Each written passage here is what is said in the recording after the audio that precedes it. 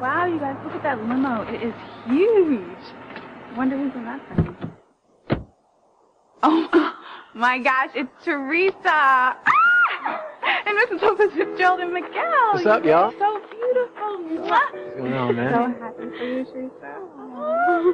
Yeah, sure looks like love agrees with you, girl. Oh, they're so right, Teresa. You look like a princess. And you, Pilar, look like nothing short of a queen. Yes, you do. You look like $1 million. You both are too kind. Oh, doesn't Mama look beautiful? Ethan actually had a team of hairstylists and makeup artists sent to our house. Well, it's wonderful to see you so happy, Teresa. I've never been so happy in my entire life, Dr. Russell. And I hope Ethan keeps you that way for the rest of your life. Hey, you know what, y'all? I don't know why we standing outside here when inside there is a whole bunch of fancy foods, names I can't even pronounce, waiting for us inside. I say we go inside. Yeah. Yeah, he's got a point. I'm starving.